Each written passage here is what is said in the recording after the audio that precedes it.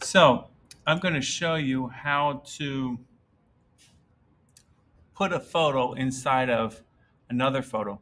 This picture I found from Adobe tutorial. So you can actually find this tutorial in Adobe and do this tutorial. It's actually great, but it simply shows you how to add a photo inside of another photo.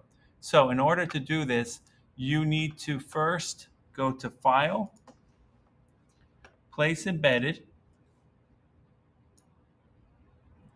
find your photo. So you need to know where it is. I put it on my desktop because I did not want to lose it, and otherwise I would not have known where it was.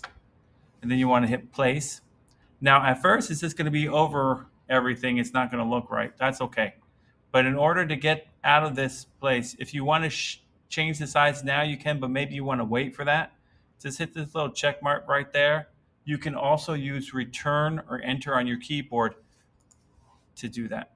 Okay, so now that we did that, we're going to, and if you want to see those little marks over your photo, you can do the show transform controls. I like the show transform controls because it just enables me to be able to see where the edge of the photo is. Okay, so now that you have this, you're going to want to make sure you don't have a little lock on your background because you're going to move this layer. So if you have a little lock on your background, click that so that it's unlocked. And then you're going to select this layer, this new picture that you put on there, and you're going to drag it underneath your background, just like that. Okay? So now you're also going to want to select the background. Now notice you don't see that photo. It's not going into this place that we want the photo to go to because we need to delete this. We need to remove the white so it will show the photo underneath it. So to do that, we need to select this area first. So we're going to go over here to this one. Now you might have different ones showing depending on what you used last. Most likely you'll have that one shown, but I don't know. So to get to the other ones underneath, you need to hold it down and go to quick selection tool. If for some reason you don't see the quick selection tool, you can go to these little dots right here and you can look under here by holding it in, okay? So I got the quick selection tool.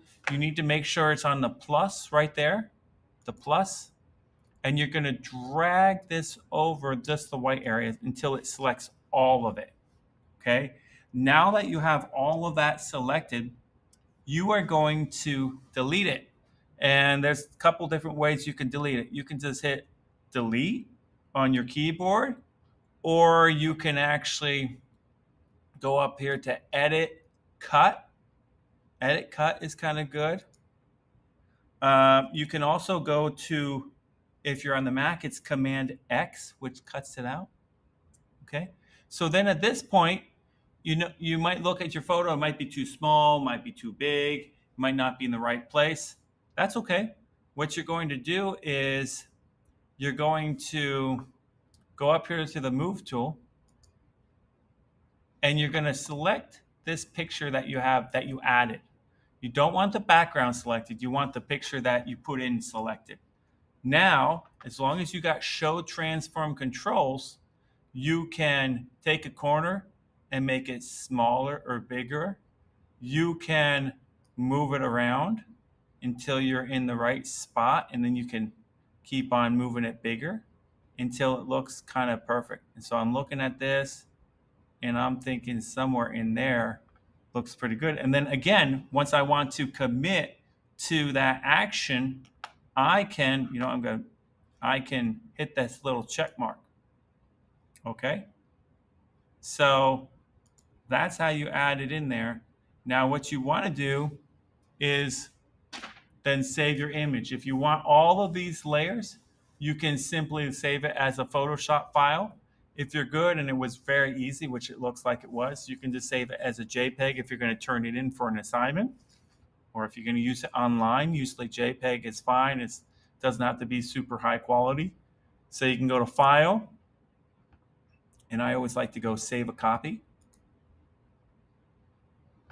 And I like to put it to Downloads. And right here, instead of Photoshop, I change it to JPEG. And I might even add my name to the front of it. Make sure it goes right to the front. I'm looking at where that blinking line is. Matt George.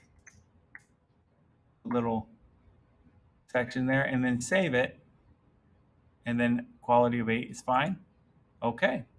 And there you go. You got it. That's how you can add a picture into another picture, as well as cut out part of your photo in order to reveal your photo in there.